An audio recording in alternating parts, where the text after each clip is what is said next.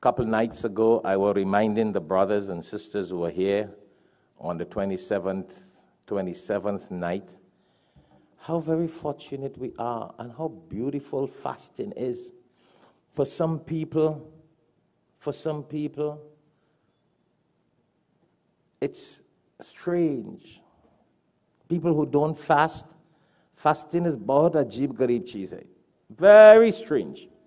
They cannot comprehend how Muslims fast from dawn to sunset. To them, it's kind of impossible.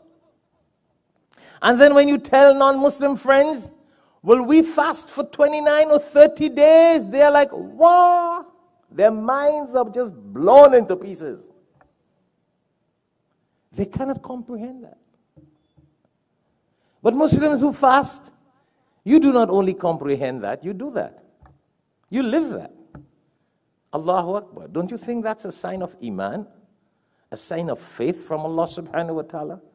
That Allah can give us the strength, the energy to keep away from food and drink for an entire day, for 30 days, dawn to sunset.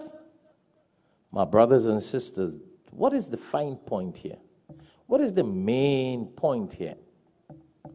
Iman. Iman.